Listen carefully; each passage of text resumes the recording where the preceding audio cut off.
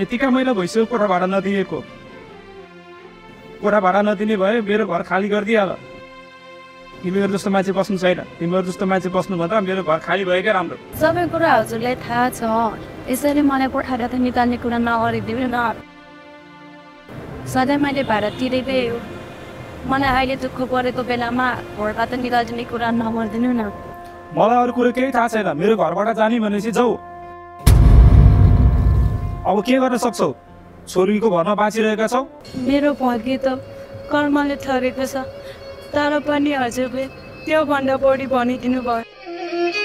तपाईँको दिदी बहिनीहरूलाई पनि यस्तै भएको भए तपाईँ के गर्नुहुन्थ्यो? हामी कुनै ठाउँ जाने, हजुरबाको यो सहरमा कुनै छ र चिने।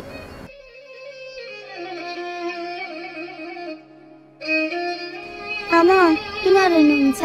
हाम्रो पनि कहिलेकाहीँ अवश्य राम्रो दिन आइहाल्छ नि, त्यसको बारेमा सोच्नु न, नरुनु आमा।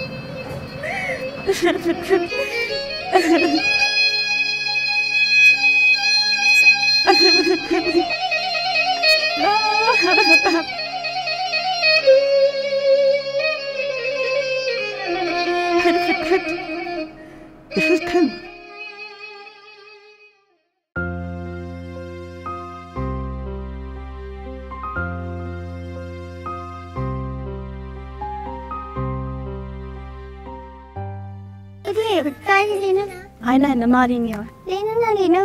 होइन हामीसँग पैसा छैन नलिने। होइन होइन नलिन्छ हुन्छ। लिनु म।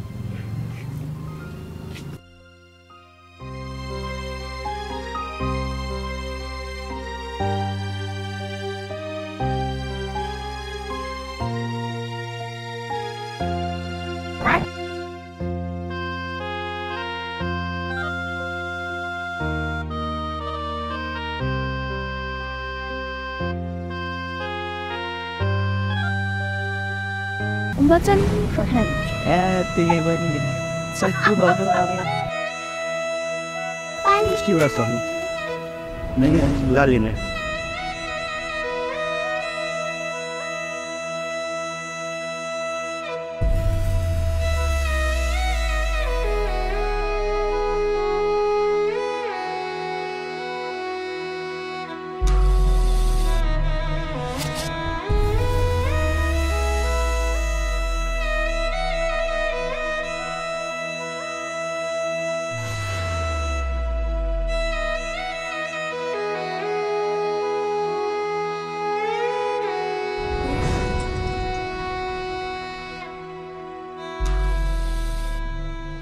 नानी तिमी धेरै बेर यहाँ बसिरहेको छौ, तिम्रो आँखाभरि आँसु छ किन?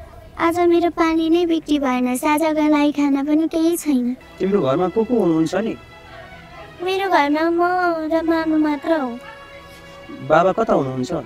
बाबा त खै कति महिना भइसक्यो घर छोडेर जानुभएको, अहिलेसम्म आइसकेको छैन। ए हो र नानी, तिमी त धेरै बुझ्ने भइसकेछौ। यसरी मेहनत गर्दै गयो भने एक दिन तिमी सफल मान्छे बन्नेछौ। कहिलेकाहीँ त्यहाँ राम्रो दिनहरू कहिले पनि नआउला जस्तो लाग्छ। अत्तिनु पर्दैन नानी, एक न एक दिनहरू सबै पाउँछ। अङ्कल पानी लिनु न। पानी लिनु भयो भने हजुरले हामीले साँझ केही खाना पाउँछौँ कि? नानी म पनि तिमी जस्तै हो, मसँग नि पैसा छैन, तर म तिमीलाई साँझ भोकै बस्न दिन्न। मेरो घरबाट भए पनि तिमीलाई चामल ल्याइदिन्छु। धन नभए पनि मन त छ नि।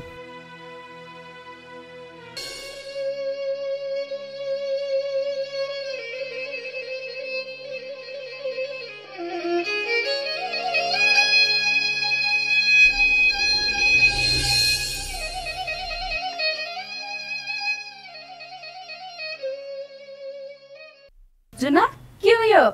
आमा चामल।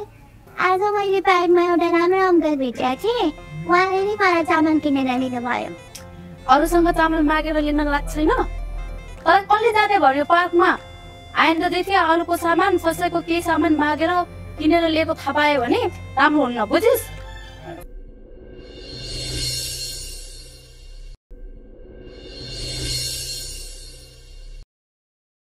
जुना आजबाट म काममा जाँदैछु, खाना बनाएर राख है। हस्। अनि हजुर कुन ठाउँमा आउने आमा? यति नजिकै हो, दिउँसो पनि नजानु है घर छाडेर। हस्।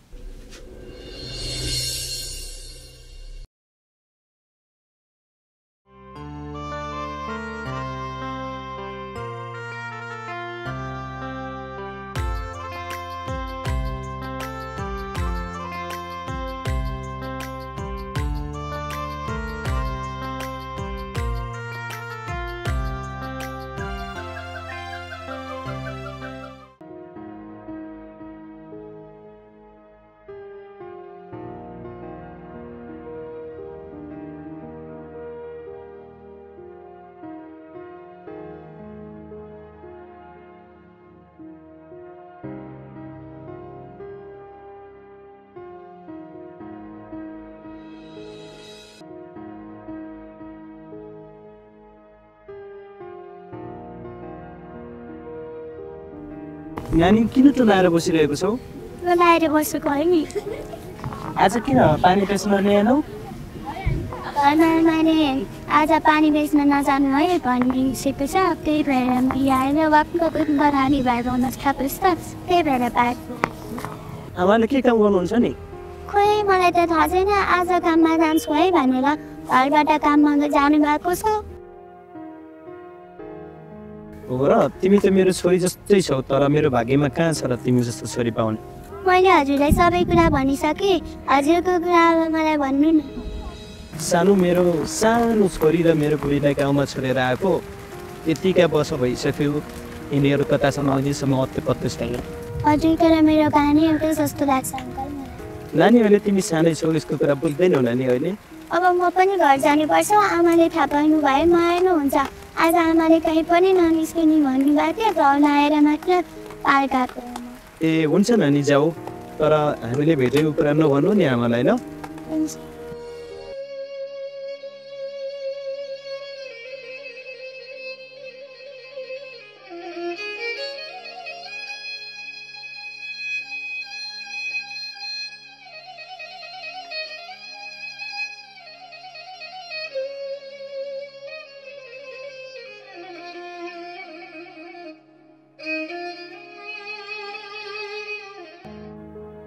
आज मेरो घर जाऊ न अङ्कल। नानी म तिम्रो घर जान सक्दिनँ, तिम्रो मम्मी रिसाउनुहुन्छ। मसँग रिसाए पनि हजुरसँग रिसाइसिनु अङ्कल। यदि तपाईँ मेरो घर जानु भएन भने आजदेखि म कहिले हजुरसँग बोल्दिनँ। तिमीले जे भने पनि म तिम्रो घर जान सक्दिनँ ल नानी।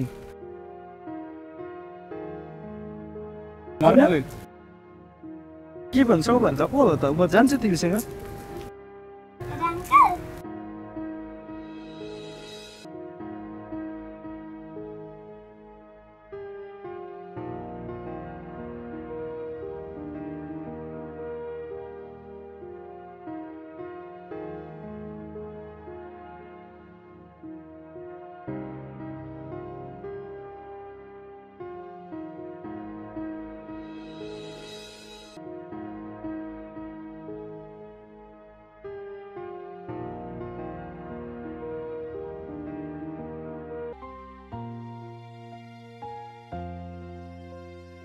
ओहो भाउजू, म त टाढो हिँड्नु भयो।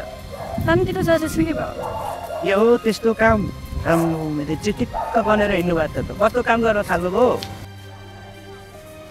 अहिले दाइ त त्यही कामकोमा त्यही हुँदैछ। खै सब just hardly anything. कोही दाइदा कस्तो बेलामा यति राम्री भएर खुइ हिँडेछ, काम भइरहेछ कि कस्तो काम हो पनि।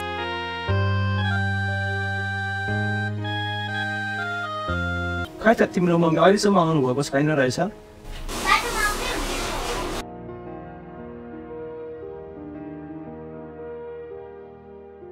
Lu cari apa mana tinggal lagi pilih?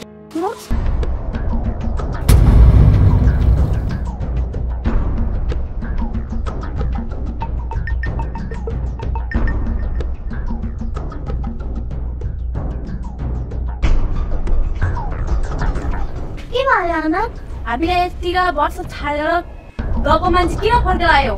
मलाई तिम्रो अनुहार पनि हेर्न मन छैन। निस्किहाल यहाँदेखि। यो कुनै तिम्रो अङ्कल होइन। मेरो जीवन नर्कमा पुर्याएर आफ्नो खुसी गरेर घर छोडेर जाने तिम्रो बाउ हो। मेरो बाउ? मैले कहिले पनि सोधेको थिएन तिम्रो अनुहार देख्न परोस् भनेर। मैले दिएका चोटहरू अझै पनि एक एक गरी यो मनमा आउँछ। फेरि त्यही चोटहरू तिनीहरूलाई छोडेर मेरो जीवनमा आएको होला होइन?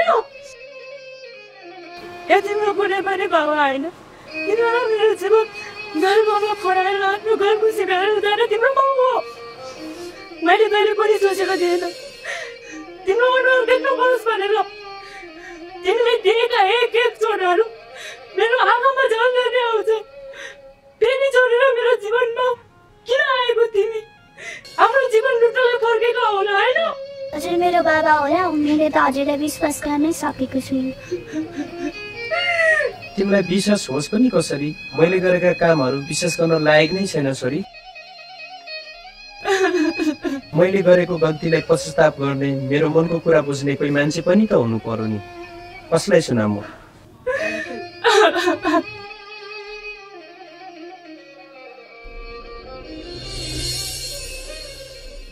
आज रसोई खाएर झ्याप भएर गएर बुढीलाई कुर्छु। आफू त बिहे नगरेको मान्छे पर्यो, केही थाहा छैन भने।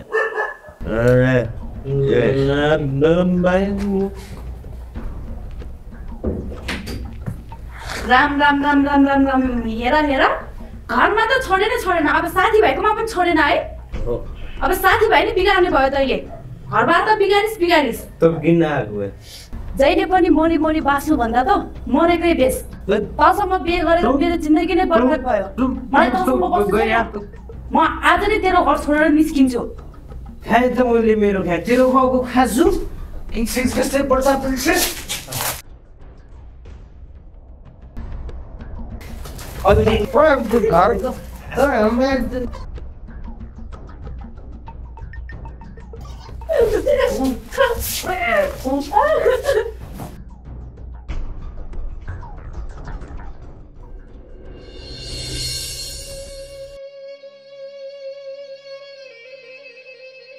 हेर बुढी, मैले हिजोको दिनमा गरेको गल्ती मैले महसुस गरेको छु।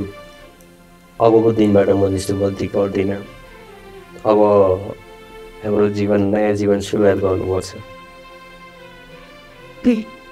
तर बुढो, म एउटा कुरा भन्छु नरिसाउनु ल। हस् हुन्छ भन। तर मैले त धेरै गल्ती गरेको छु नि। के गल्ती गर्यो? त्यस्तो मेरो पनि त गल्ती मैले हिजोको दिनमा गरेको थिएँ। अब तिम्रो पनि गल्ती भए, दुइटै मिलाएर दुइटैको गल्तीलाई माफ गरेर नयाँ जीवन सुरुवात गरौँ न। अनि के गल्ती गरेछौ त्यस्तो भन न।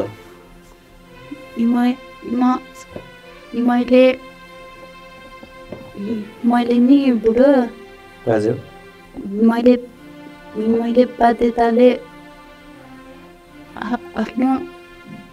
आफ्नो शरीर नै बेचे।